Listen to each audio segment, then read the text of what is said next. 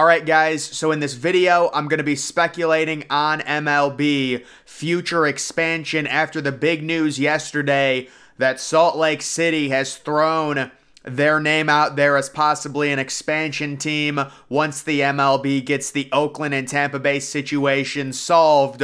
What do I think's going to happen? What are the potential future stadiums looking like? And what is kind of the overall stadium technology? Are they all going retractable? Is there going to be domes? Are we going to see any open air stadiums in the future? There's a few different things at play, and I just wanted to kind of take this little article and kind of talk about, because I do think this is a good example of what's happening right now. So it says the MLB has signaled that it will add 2 new teams once the A's and Rays stadium situations are settled. The guess here is that the league is headed for Las Vegas and Nashville, where a group including former retired MLB pitcher Dave Stewart is working towards an expansion team. But if the A's take advantage of the opportunity to move to Las Vegas, another city could be paired with Nashville in a league expansion plan. Cities that are rumored to be interested include Charlotte, Portland, San Antonio, Mexico City, along with other teams. And on Wednesday, Salt Lake City added its name to that list, expressing interest in possibly an expansion team. So with all that said, what is the potential stadiums? What is my prediction on what's going to be happening within the MLB over the next few years? The first thing I'm going to be talking about is the Oakland Athletics, whose lease is up in 2024, and I do think they will be moving to Las Vegas. It just makes way too much sense for the MLB. The A's currently do have a stadium rendering and a proposal at Howard Terminal. You guys can take a look at the rendering there. I'm sure many people have already seen it, and this has been something they've tried to get new stadium. It's been rendering after rendering. It's over a decade now. They're trying to get the money for a new stadium. It's just not happening. So I do think at this point, with kind of the way it's trending, the A's being virtually stripped down to an extension AAA team, they are headed for Vegas. And my prediction on the stadium in Vegas, I don't think this is what it's going to be exactly. This is just kind of a proposal to get an MLB team to Vegas. But you can kind of see the design of this stadium looks pretty small. I would say the capacity of this probably right around 38, maybe 40,000 at the most. That's kind of the way the MLB is trending. And just overall stadiums in general, they're really going to prioritize standing room, social spaces, things like that. Very, very small upper decks. That's another thing they're doing. But the most intriguing thought with Vegas is the potential roof design, which I do think might look similar to what happened at Allegiant Stadium or SoFi Stadium, where it is a fixed closed roof, but you will get natural light coming into the stadium, possibly with a see-through type roof, as you can see right there. Again, I don't think it'll be retractable. There's not much of a reason to have a retractable roof in Vegas. It's 115 degrees in the summer, so it would virtually be open like 2 or 3 times a year, maybe a few more. It just doesn't make sense. This design does look retractable. Maybe they do decide to go with retractable to keep it open in April and September, but either way, you can kind of see, you know, that is the current expectation. I do think the A's are headed for Vegas. That'll be the first big domino. And then the other team, the Tampa Bay Rays, who are in a very similar situation in terms of their stadium. They've had proposal after proposal, rendering after rendering. You can take a look at the latest Tampa Bay Rays stadium rendering. I do think, and maybe this is just me being optimistic, I think the Rays are staying put.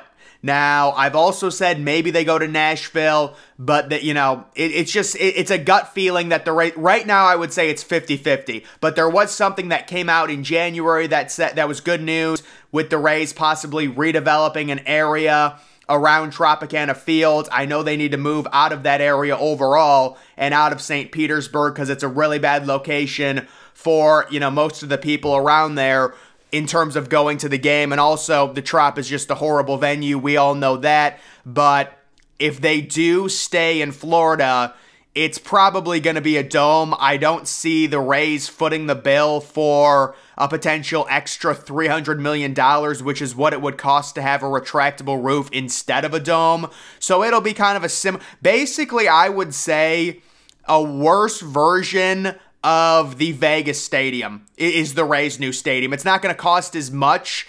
It's going to be a dome, but it's just going to be like maybe even small. Well, definitely smaller. It'll probably be the capacity of it. If they actually did a new stadium for the Rays, we're talking like 30,000 legitimately, you know, with virtually no upper deck. So I'm going to say they're staying home and they're not moving, but if they do move, it's the #1 spot has to be Nashville, but I have them staying put right now and building a stadium possibly like that, some type of dome type thing, being in Florida with the thunderstorms and stuff like that. You know, you take a look at the Miami Marlins, they have a retractable roof, but it's rarely ever open, so you would certainly need some type of roof to cover the stadium overall. And then getting to the expansion cities, so there's definitely a lot to choose from. You have Portland. We're going to take a look at their proposal right there. They kind of have a unique thing where they've got a retractable roof right on the water with a see-through top, almost with like a plexiglass type roof that's going to let in natural light, a very small upper deck, almost like a capacity of 32,000 or something. That is the Portland proposal. I do think there are significant issues with an MLB team going to Portland, so I would say Portland is pretty down on the list. Another place that's probably pretty down for me is Montreal. So there's always been this idea, it's kind of died down in the past year, but there's always been an idea of the MLB going back to Montreal, getting another team in Canada. You can take a look at one of their recent renderings. This was roughly, I mean, this was like multiple years ago, but this is one of their recent renderings of a potential stadium. I don't see it happening. They left Montreal because they were getting 3,000, 4,000. It's kind of like the Oakland situation. It would be like the A's moving to Vegas and then in 20 years, Oakland trying to get an MLB team. And it's like, yeah, I'm sure there's going to be great crowds in Montreal that first few years they're back. But after that, after the newness wears off, I think you're concerned about the crowds because we saw they left Montreal. They were getting 2,000 or 3,000 people per game back when that happened. So I would say Montreal, probably not. Charlotte is a maybe. There's currently no stadium renderings I could find of Charlotte, but I would say possibly.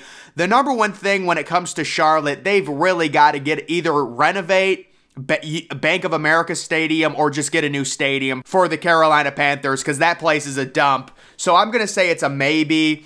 And then the other places we saw yesterday, Salt Lake City, I'm going to put this one pretty low on my list. I know it's kind of like the new thing, everyone talking about MLB going to Utah.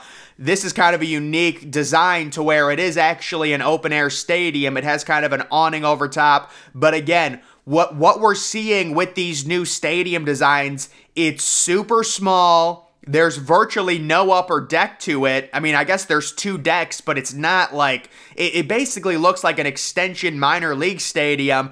And the thing with Salt Lake City, there's no way they would build any type of outfield seating because you wouldn't want to block the views of the mountains. So that's just an early rendering. I would put potentially Salt Lake City very low on my list in terms of expansion options. And kind of my #1 place I see the MLB going in terms of an expansion would be Nashville. If they do not get the Tampa Bay Rays, I do think Nashville will get an expansion MLB team. There are a few different renderings about potential stadiums in Nashville, including, shocker, Music City Baseball releasing stadium renderings of a retractable roof. Of course, all these new stadiums are having some type of roof, it seems like. But yeah, I see Nashville. You know, they're already getting a new NFL stadium that's going to host a lot of different events. They would be one of the top expansion teams on my list. And it's like, let's say the situation plays out where Oakland becomes Vegas, Tampa Bay stays put, and then if you're the MLB, you're looking at 2 more expansion teams to get you to 32. I'm thinking the MLB, it's going to be one of Charlotte or Nashville. They're going to pick one of those teams, and then maybe they venture and look at a city like Austin, Texas, although you have to wonder, is there already too many MLB teams in the state of Texas as it is?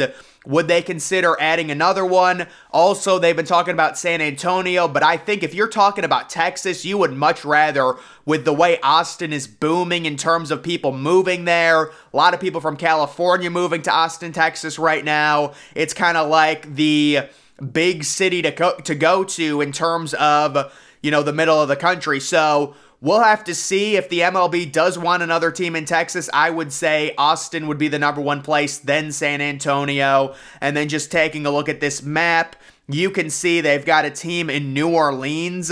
You know, I don't see that happening personally. I haven't heard much about that. They've got a new team in Nashville. And then they do have a team out in Portland. I would put Portland pretty low on the list. Also, they have a team in Charlotte as well. So that would be a bigger expansion. And then they also have Montreal. How many teams do they have? They've got like 45. They got like 35 total teams here. But yeah, that's kind of my expectation. I certainly think A's are going to Vegas. Right now, it's 50-50 on if Tampa Bay stays put or goes to Nashville. And if Tampa Bay stays put, I think Nashville gets an expansion team. And then I think maybe they might look at Austin, Texas. Or if they do want to go west, it possibly becomes kind of a debate between Portland or Salt Lake City, or maybe somewhere else in California. So that's just my current speculation when it comes to the new MLB stadiums. The overall design of them will be limited capacity. I mean, we could be looking at 40,000 at the most in terms of total seats, but a lot of these are going to be like 32, 35,000. If Tampa Bay builds a new stadium, it's going to be probably 30,000.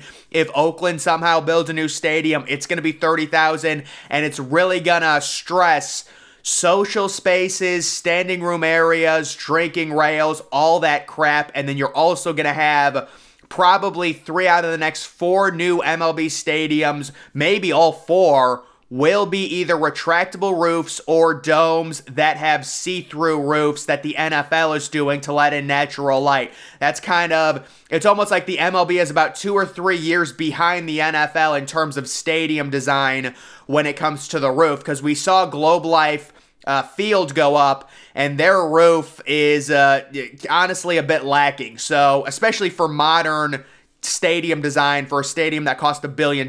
But that's just kind of the expansion outlook, the relocation outlook in the MLB. We'll have to see what ends up happening. I'm sure there'll be a lot of reports. I'm sure there'll be a lot of cities that get listed. But first, we do need some type of resolution with both Tampa Bay and Oakland. And, you know, Oakland probably going to Vegas, Tampa Bay maybe staying put, funding a new stadium, and then the wheels start going into motion on expansion. Either way, guys, that's going to do it for this video. Make sure you follow me on Twitter. Link to that's always in the description. I'm, of course, the Depressed Ginger. Thank you for watching.